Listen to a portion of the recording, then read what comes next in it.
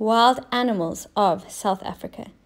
A wild animal is an animal that isn't tame and lives on its own without any help from people.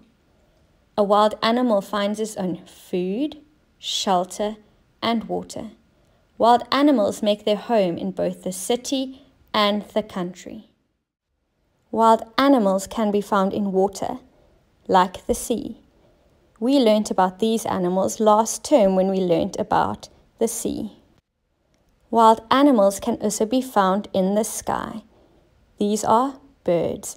We will learn more about these beautiful animals next term.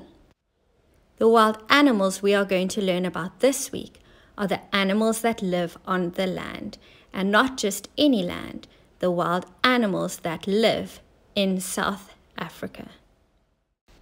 South Africa has more than 20 national parks. These national parks are natural reserves that are there to protect the country's wild animals. They range from huge places like the Kruger National Park to tiny places like the Bontebok National Park. These are managed by South African national parks. These national parks are home to most of South Africa's wild animals that live on land.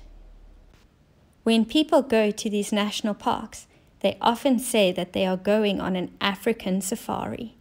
Have you ever been on an African safari? Have you ever been to one of these national parks? South Africa has a lot of wild animals. The most popular group of animals is called the Big Five. Can you remember what we learned about them last week? We can find them on South African money, on the notes, in rands. The Big Five animals are the elephant, the buffalo, the rhino, the lion, and the leopard. The group got their name because they were the most difficult and dangerous animals to hunt. Nowadays, when people go on safari, all they want to do is see the Big Five animals of South Africa. Have you ever seen any of these animals? We will learn more about them in the next few days. Thanks for watching. Subscribe to my channel and give this video a big thumbs up.